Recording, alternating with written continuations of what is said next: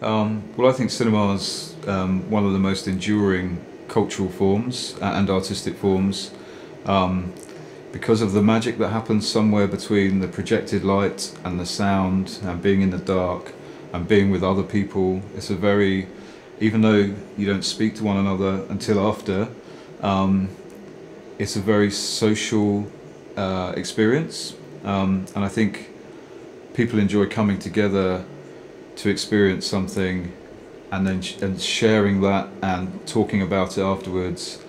I think it's that there's a kind of magic that happens somewhere between the technology. It's not the technology itself, but it's somewhere between the directors and the artists that make the films and the apparatus they use to show them.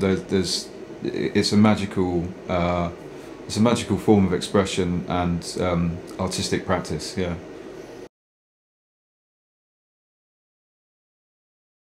I think the moving image is a kind of it's an artistic practice that has lots of avenues and there are already a lot of evolutions of practice. You know, artists work in a gallery space, or moving image work is projected onto the side of buildings, and it's already proliferated across small screens, which are very personal.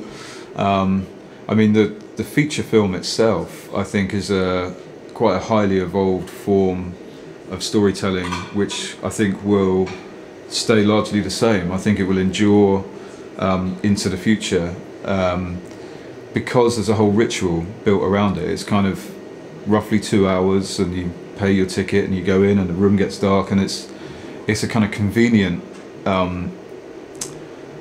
experience from audiences, and enjoyable experience from the audience perspective, but also it's the amount of time where you can really tell a story in an amazing way. So I think that will endure.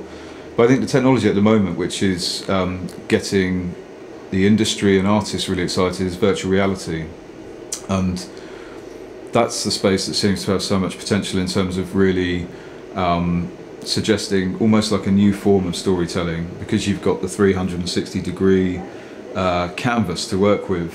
It's offering artists opportunities that they've never had before. And it's no surprise to me that big business is jumping on VR as the next big chapter in the evolution of moving image practice. Yeah, it's quite exciting. It's going to be interesting to see how it evolves, and whether you can actually watch something for 2 hours in that space. You know, is a big question for me, because whenever I've done it, I feel a bit sick afterwards. I probably shouldn't say that, but yeah, you know, the technology is still very, very young, so it's going to be really fascinating to see how artists work in that 3D space. Yeah.